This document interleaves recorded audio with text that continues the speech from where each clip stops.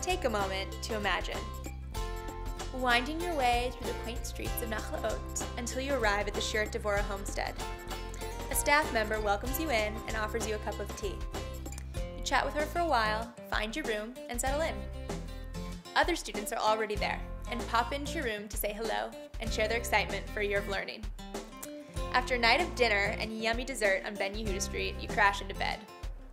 In the morning, all the students head down to begin.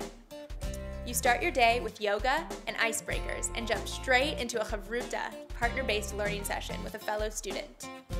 You delve into the story of the creation of the world and then discuss your questions and the commentaries of our tradition's greatest scholars. You then enjoy a healthy and nutritious lunch and take some free time. In the afternoon, you learn about the Baal Shem Tov, the founder of the Hasidic movement. You learn about his life and about the events of his day. Afterward, you join a chavruta to delve into the book of Joshua, just as the Jewish people are preparing to enter the land of Israel.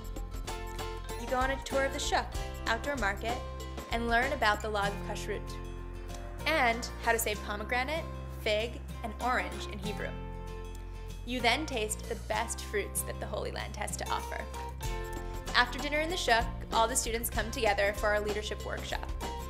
You practice the art of seeing each other, seeing your surroundings, and seeing the gifts in your life. You make a commitment to be more aware during the following week.